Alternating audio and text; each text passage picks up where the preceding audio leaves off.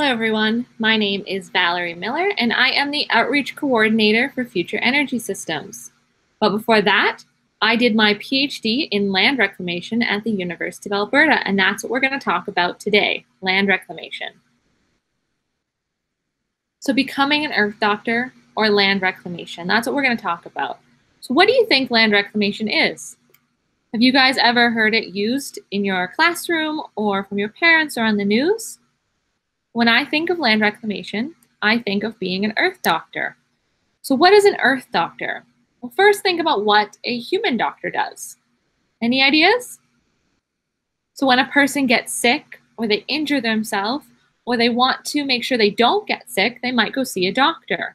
And just like humans, the earth can sometimes get sick. And an earth doctor helps to heal the earth when it gets damaged or broken. It can also help maintain the earth's health or prevent it from getting damaged or sick. So land reclamation is the process of converting disturbed or damaged land to its former or other productive uses. The reclamation plan that we develop for each project is based on what the land is going to be turned into, its end land use, as we call it.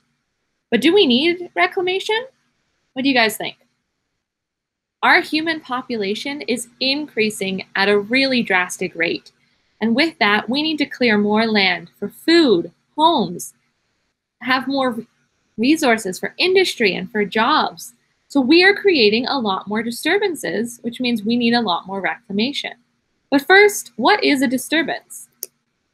So a disturbance is a change in an ecosystem. It can be negative or positive, but damage or degradation, that means a negative change. So can you guys think of any disturbances in Alberta? What about other parts of the world? Well, I have a few. We have pipelines. We have mining for coal, metals, oil. We also have building cities, building roads for transportation, forestry where we're cutting down all these trees. And disturbances can be really long. So something like a city or roads, those are going to be there for a very long time. But others might be much shorter. So like pipelines or mining, they'll need to be reclaimed much quicker. So now we're going to talk about a few words we use when we think of reclamation. The first is restoration. That's a type of reclamation where it's the process of reassembling the community or ecosystem after a disturbance with the goal of returning the site to what it was prior to the disturbance. So we're going back to what was there before. But the hard question is this even possible? There's so much unknown in ecosystems that it's very difficult to return what was there before. So restoration is more commonly used when the intent is to restore through actions that will return the site to its prior state. So for example, planting certain species or creating the landscape in a certain way. It sets the stage for longer term restoration. The next word we're going to learn is revegetation. So that is when we are trying to provide vegetation or plants on a barren or disturbed landscape. It can be done actively when we're actually planting, or passively when we let the plants come in on their own because there might be plants around them.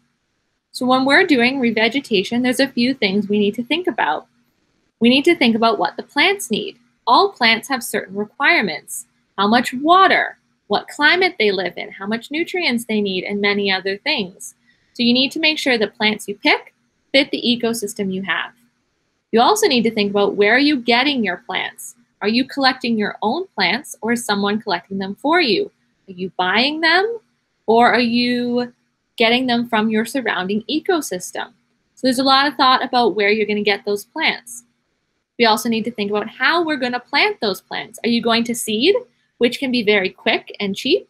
Or are you going to use transplants, which is a lot more expensive and takes more time, but transplants can often be more successful. Finally, you need to think about what plants are needed. Are there community groups in the area that need certain plants for food or for medicine? Are there animals in the area that need certain plants for shelter, for food, for survival? So there's a lot of things to think about when we think of revegetation. And the next word we're going to learn is remediation. So that's the focus on the removal or reduction of contaminants or unwanted substances. Contaminants could be a gas spill or metals in the soil or even salt in the soil. There's a lot of things that can be contaminants that we don't want there. And the technique that we pick for remediation depends on what the contaminant is. Some techniques don't work for all contaminants, as well as how much money you have to spend and how much time it'll take for the technique to work. Sometimes if the contaminant is putting the surrounding environment at risk, you need to use a very fast technique to get it out of the soil or the water or the plants. So now we're going to focus on a couple different techniques. These aren't all of the remediation techniques, but we're just going to have a quick look at some. So some techniques don't actually remove the contaminants from the soil. Dig and dump removes the soil and puts it in a landfill. Encapsulation stabilizes the contaminants in the soil on site so that they can't escape. On the other hand, thermal desorption uses heat to remove volatile contaminants. So they heat up the soil and gases of contaminants will leave. Bioremediation uses microorganisms to remove contaminants, often by adding nutrients or adding extra oxygen and mixing up the soil to allow the microorganisms to remove those contaminants. Phytoremediation does a similar thing, but instead of microorganisms removing the contaminants, it's the plants themselves that are removing. And finally, we have natural attenuation, which is the natural ability of the soil or the water or the plants to remove contaminants without human intervention.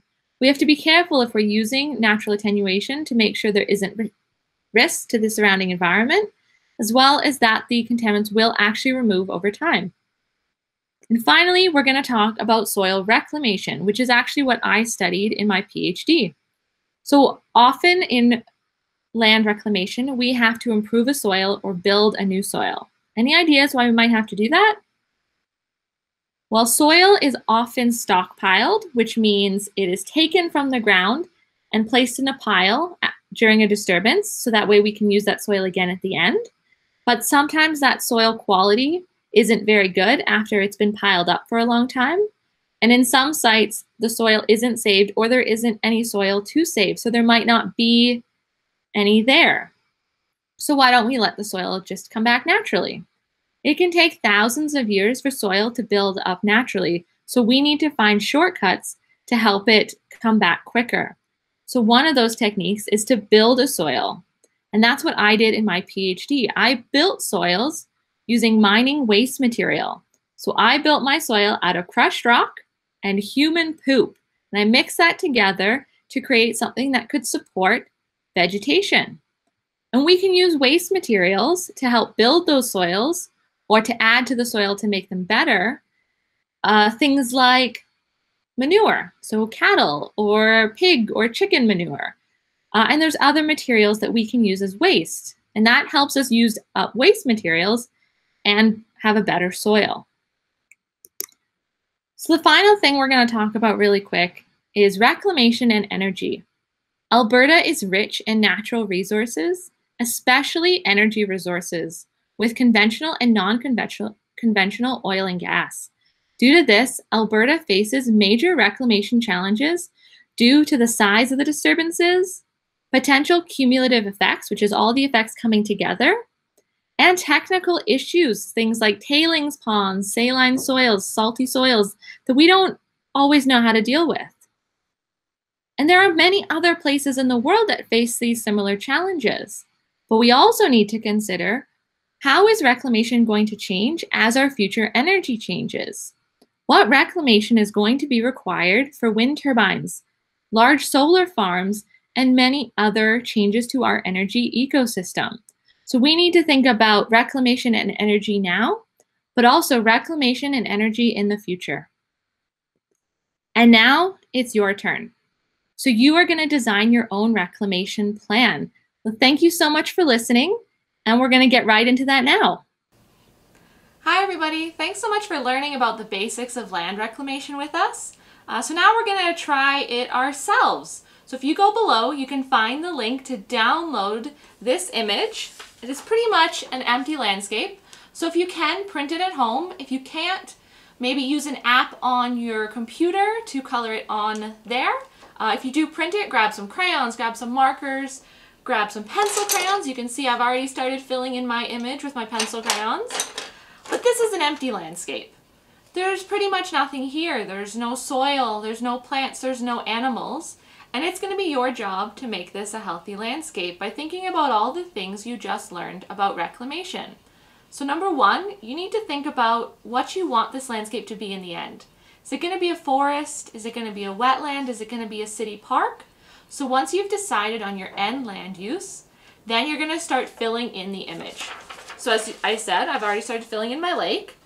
Now I'm going to start planting some bushes. So I'm making sure that I have lots of vegetation to provide food and shelter for the animals that might live in this area, but also to protect the soil from blowing away or washing away. So earlier today, I completed a drawing of a lake that I have reclaimed. So I have all of these different layers of soil because soil is made up of different layers. We also have some worms in the soil, some animals living underground. I've planted some flowers along the top because this is going to be an important butterfly habitat. And then in my lake, I've made sure I have food and I have shelter with these rocks, as well as making sure I put the sun in, because without the sun, our plants won't grow and animals wouldn't have anything. And if you happen to have any stickers at home, now would be a good time to start filling your landscape or your ecosystem with them. So I've got a butterfly that I'm going to put in the sky to eat all of those lovely flowers, to get their pollen from the flowers. I've also got some bugs. Bugs play a really important role in all different parts of the ecosystem. They break down plant matter to make food for other plants and animals. They also can aerate the soil, which means add a lot of oxygen to the soil by moving the soil around. I'm also going to add a fish because we don't want to have an empty lake. We want to make sure our lake is full of life. So now it's your turn.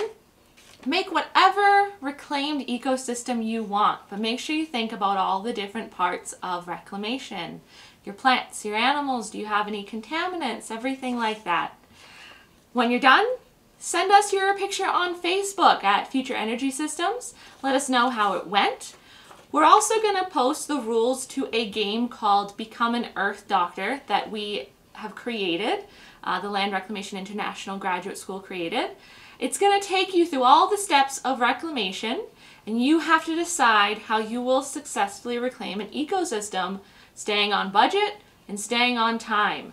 So there are two really big challenges in this game. You don't need much at home, so check out the rules below for that game, and make sure to download your reclaimed ecosystem.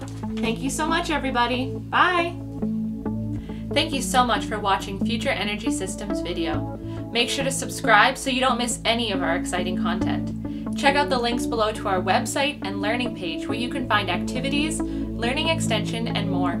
You can also sign up on the website for notifications for future videos and interactive opportunities. There's so much to learn as we explore our energy future.